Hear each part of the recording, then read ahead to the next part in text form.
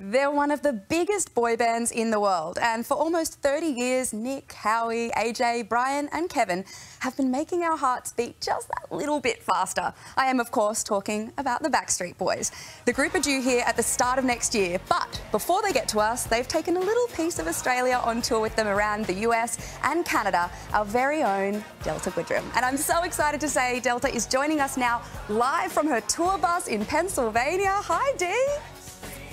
I am. Hi, Renee. Hi, everyone. I love that you are just living up the tour bus life. I also love, I've known you for a long time, the fact that you're sleeping in a bunk bed and you're travelling around on a tour bus with a bunch of guys. Your band is completely comprised of guys. How is tour bus life going?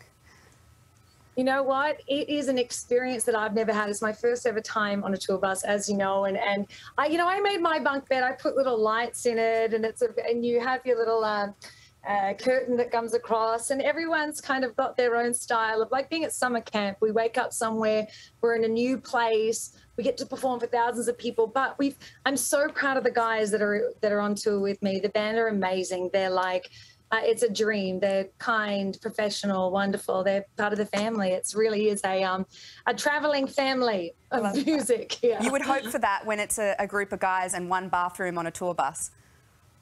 Yes.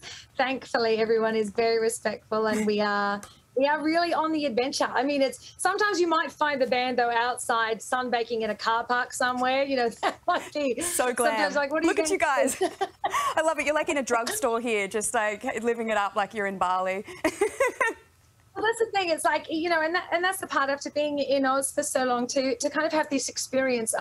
We worked so hard on our tour back in Australia, and then the plan was always to take it on the road, and we are literally on the road. You wake up somewhere new, and we really have immersed into the experience of wherever we are, what's around here, and even if it's the local CVS is where we go and we find things to kind of make the adventure the best it possibly can be, and really find what's happening in the local spot. So good. Well, everyone has been talking about the moment that Drake joined the Backstreet Boys on stage in Toronto. Now, you were front and centre for all the action. You were fangirling. I love it. Tell us what it was like, that moment. I'm definitely sharing everything on my socials. It's like my adventure. It's my adventure footage. But it was an incredible night. It really, every single tour, it is packed. There is thousands and thousands of people coming to the shows, singing at the top of our lungs. I think my voice gets more tired from singing, watching the Backstreet Boys show after my show than even just singing my own shows.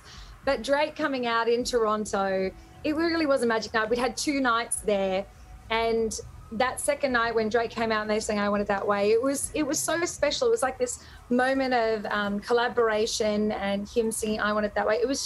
It really was special. The crowd was so loud, and it was really awesome. Like kind of a nostalgic meets present moment of everything coming together. 2 icons. It was great. And your reaction was really like stars are just like us. You were all giddy after meeting Drake. What did he say to you?